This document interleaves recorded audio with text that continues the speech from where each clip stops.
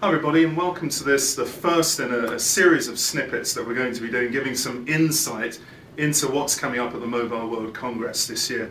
I'm very pleased that we're joined today by Ben Wood, who's Director of Research at the analyst house CCS Insight. Ben, welcome. Nice to see you, Mark. Good to see you as well. This is going to be the first of our little snippets. So Ben, what I'd like to ask you about today is the Mobile World Congress itself. How important an event is the Mobile World Congress? Well, for us it's the singularly most important event of the year, and I think particularly in the current economic climate, people are looking for a focal point, and I believe that Barcelona will be the main point of interest this year in terms of news flow. And as an industry, how important are we to the overall economy? Can you put it in context compared to other industries? I think it's very interesting because I think a theme that we're going to see at this event is the economic downturn. Now obviously there aren't going to be stands advertising it, but obviously everybody's going to be thinking about it. Sure. But put that into context.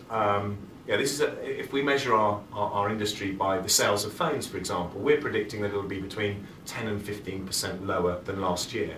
That's still nearly 1 billion phones, and that means 30 phones a second. So I'm quite happy that I'm working in the comms sector. You know, if we were in automotive, I don't think the show would be going ahead. It's funny you mentioned automotive. There's an example of an industry that's taken handouts from government. It's also an example of an industry which isn't really feeling as though it's putting stuff back into the economy. People say that we are helping the economy to get out of the downturn. Is that true? Do you think that's fair? I think it's always difficult to make bold statements like that. In emerging markets, undoubtedly, communications and the mobile phone has changed lives. I like to think of it more that the mobile phone is now part of the fabric of society in a lot of markets, where people count their mobile phone as one of their most valid possessions, and therefore, again, some inevitability that people will keep using the service. Fabric of society, everybody. Thanks a lot for that, Ben. Tomorrow we'll be bringing you more snippets and more insight into the Mobile World Congress.